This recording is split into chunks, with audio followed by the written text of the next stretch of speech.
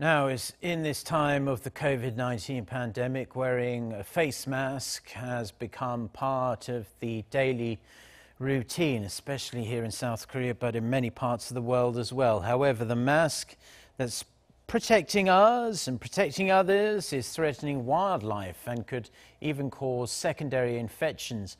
For more on how to dispose of face masks properly, here's Choi Jeong-yoon.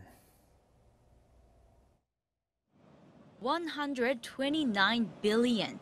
That's how many masks the world has been throwing out every month during the pandemic. This has caused an enormous amount of waste, raising concerns about a new type of plastic pollution.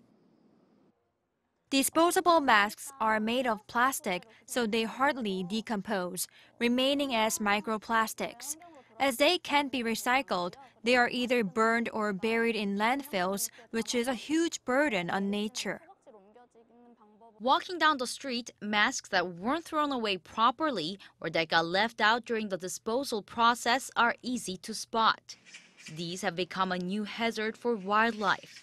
Masks and latex gloves are being washed up along coasts around the world, threatening marine lives.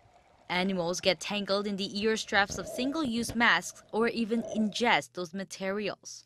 One French environmental group reported that they helped over 900 animals cut in trash since the beginning of the lockdown.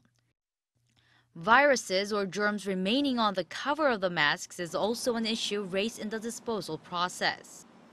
The coronavirus can last 24 hours and even up to 7 days on a surgical mask. One piece of research showed detectable levels of infectious virus could still be present on the outer layer of the mask. Discarding masks properly is as important as wearing them in the first place. To lower the chance of secondary infections, take off the masks by the loops without touching the outside of the mask. Then fold the contaminated part inwards and fold it in half 2 more times.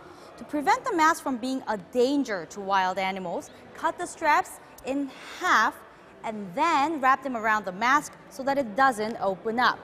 Throw it away, but make sure the mask stays in the garbage can. Efforts to properly dispose of used masks are being spread on social media.